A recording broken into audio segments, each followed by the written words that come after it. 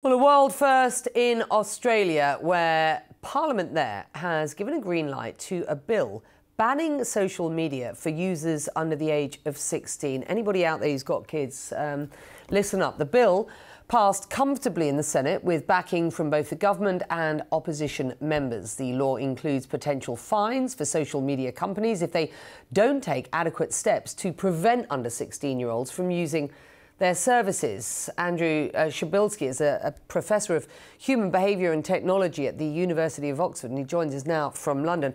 I've got so many questions on this, but first and foremost, how does the Australian government expect to be able to enforce this legislation? And what are they expecting of these social media companies, and how are they going to police this? Yeah, I don't know. I mean, I don't think anyone knows the answer to that question. There really isn't a particularly clear plan here about how you would enforce something like age targets on users. We know that the technology to estimate ages is fundamentally flawed. And I don't think anybody wants to be uploading their passports or their personal information or their driving licenses to hop on Instagram.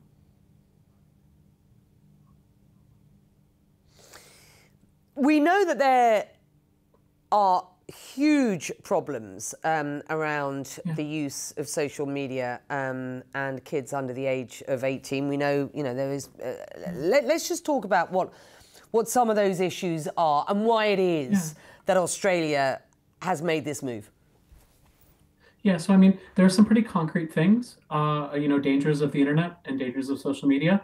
These are things that are very boring. Some of these things are like distracted driving.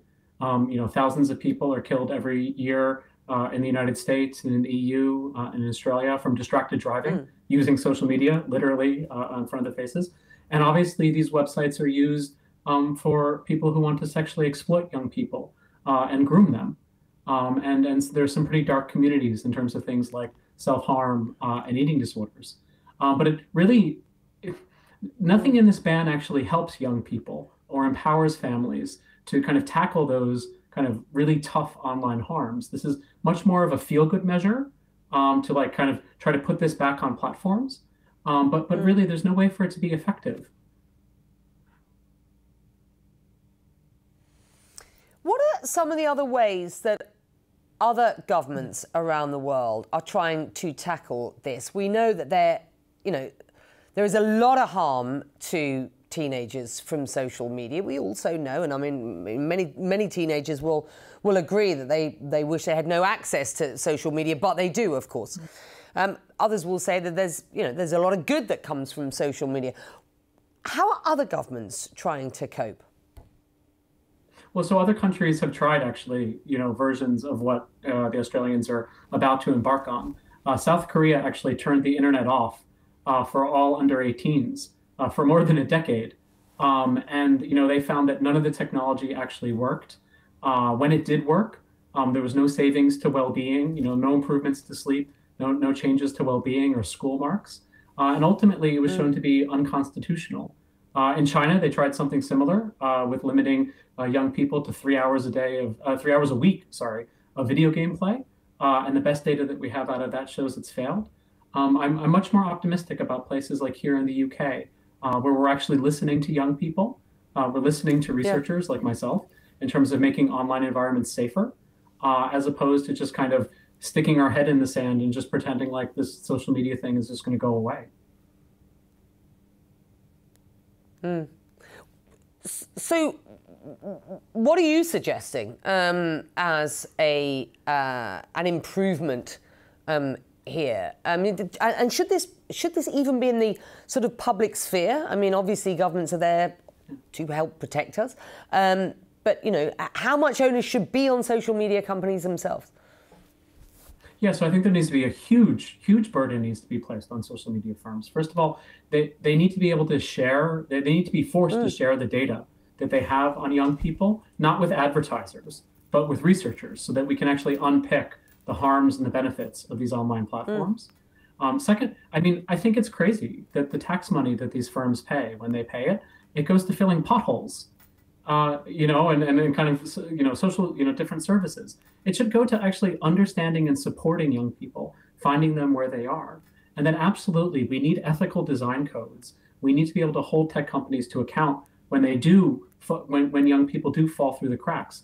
Kind of setting a ban at 16, what it does is it actually absolves tech platforms of responsibility. If something bad happens on a platform, they're going to say, and a young person say uses a VPN or they sneak onto a platform somehow, they're going to say, well, it's not our fault. We put in the best technologies that exist. And they don't need to actually make their platforms safer or better. Back end of 2024, and of course, Elon Musk has tied himself to the hip of the president-elect, who will be inaugurated in America on January the 20th. Earlier this month, Elon Musk posted on X about this very legislation in Australia, saying, seems like a backdoor way to control access to the internet by all Australians. Is this fear by social media leaders something that could happen? Well, I'm not sure. I mean, a broken clock is right twice a day. But no, I mean, I think that there are real human rights implications for this, depending on how it's implemented. Really, Australia is a signatory to the UN Charter of the Rights of the Child. And, we young people have a right to information. Like upwards of 60% of young people in Australia get their news from social media. Children have a right to play. And young people play through these online platforms. And so, in Korea, ultimately their laws were repealed. These bans and these limits were repealed because they violated the Korean constitution. And I really don't see, I mean, Elon's right here. And if you read the statements by Meta, and Snap, they're pretty clear that actually nothing in this legislation is going to make a single kid safer. This is the equivalent of taking your shoes off at the airport. It doesn't make flying any safer. And this is theater. This is well-being theater.